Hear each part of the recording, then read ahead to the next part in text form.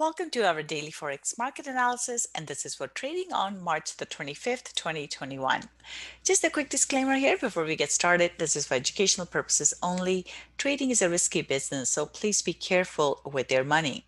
As usual, we'll start off by taking a look at our calendar here. So today we had a lot of central bankers, and coming up on Thursday as well, we have a lot of central bankers here. So first we have Swiss National Bank with their monetary policy statement, not really expecting to change or see a change in the interest rate here. But again, the commentary will be important. And then we have ECB, Economic Bulletin, Bank of Canada, ECB, Bank of England, Fed. So basically central bankers galore here. So expect volatility. So basically what we're really looking for here would be forward guidance from the central bankers. So if they say anything about changing the monetary policy or tightening it in any way, shape, or form, that would be negative for the stock markets, but positive for that currency. So basically, overall, we just need to watch out for comments from the central bankers. All right, so let's move on to our charts here. We'll start off with the euro dollar. We did see that drop in euro that we were expecting. Now price is right into our support here that we have talked about. In this case, it's still bearish, but watch out for that pullback here. So we may get a pullback, and if it holds below, we're looking for that drop. So I'm looking for price to retest this previous support resistance level at 1.183540 level here. And if it holds below, then we're looking for a drop back down towards 1800 or 1.1800 and 1.1760. So bias here is bearish still for euro dollar. Pound dollar here, there was a nice drop in pound, just like we had expected, right into our target here. So looking for a further drop follow through here. Next target is 1.3600. And in terms of a pullback, we could look at potentially look at 1.3720 level here, or if we get a deeper pullback, it could go all the way into 1.3740 level. So bias is bearish here for pound dollar. Next target is 1.3600. Aussie dollar here, this one as well, we got that we got that drop, but price is into support here. So that's something we have to watch out for. Bias is still to the downside. We just have to be a bit cautious here. And same thing for this one as well. I would look for a bit of a pullback here. And if it holds below here, 0.7620, we are looking for a drop. So bias here is bearish. Now, should it go through this resistance level at 0.7620, then we're basically back into this range that price was trading in, and we're back into the mess. So it can go into that range once again. So we have to keep an eye on 0.7620. As long as it holds below that, then we're likely to see another drop.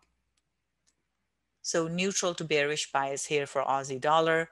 And New Zealand dollar here, as we can see, there was a big drop here. So now price is losing momentum, which means we could get a deeper pullback here. I am looking at 0.70 as the pullback level. So basically looking for a pullback back into this area.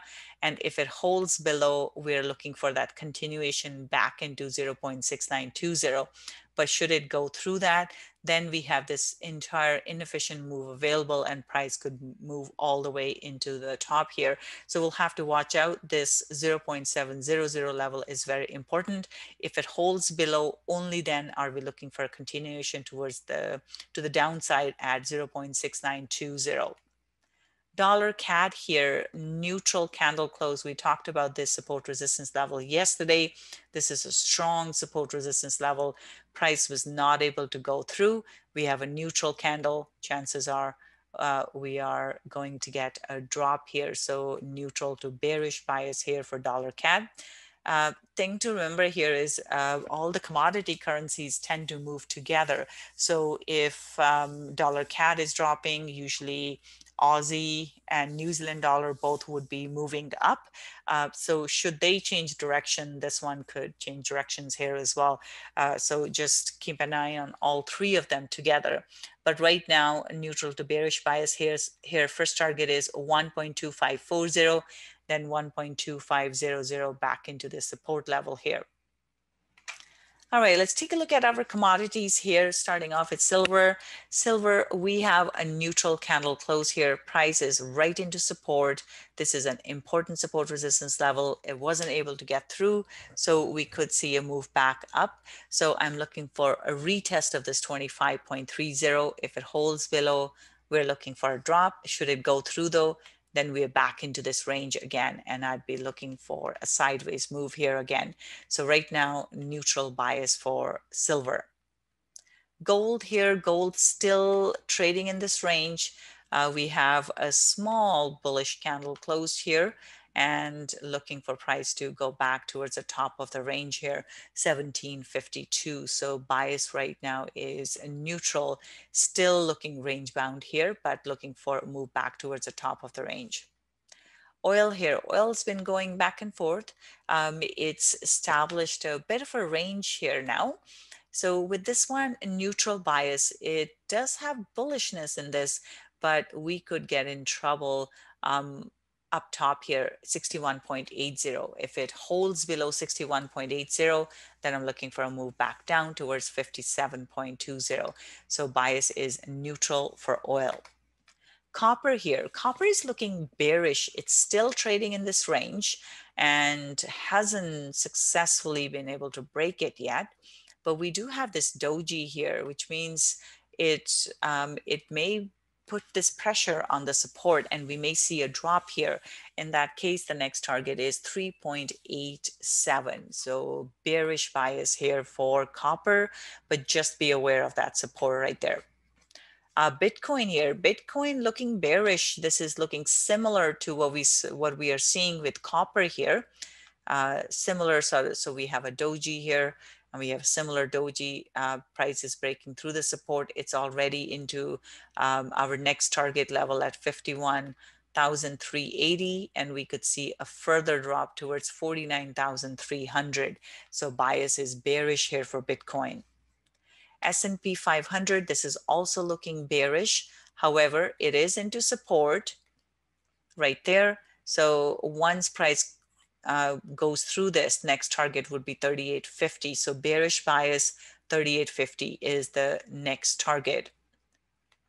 Nasdaq here, we were talking about, or we were expecting a drop. We got that. And now we have a evening star formation here. So looking for a further drop. Next target is 12,650. So bearish bias here for Nasdaq as well. Dow Jones here, this is also looking bearish. Now it is into support. We do need to see a drop through this support, but it is looking bearish. Next target here is 32,180. And should it continue, we are looking at 32,000. So bearish bias here for Dow Jones as well. DAX here, DAX also looking bearish. I will look for price to come back towards 14,400 level. So bearish bias for DAX. For FTSE here, this is going sideways, hasn't really done a whole lot over the last few days. So in this case, if it goes through the support, next target is 6,600. And then below that, we're looking at 6,550. So neutral bias here for FTSE. And Nikkei here, Nikkei dropped. We are back into the support. We're into, well, the target that we had set, which is also our acting as our support level here. With this, as long as price holds below 28,860, we're looking for a further drop. Next target is 28,000. So bias here is bearish for Nikkei. So that's it for now. You guys have a wonderful trading day, and I will be back on the weekend with the actually, no, I'll be back again tomorrow on Thursday with the market analysis for Friday. So have a wonderful trading day, and I will see you later. Bye for now.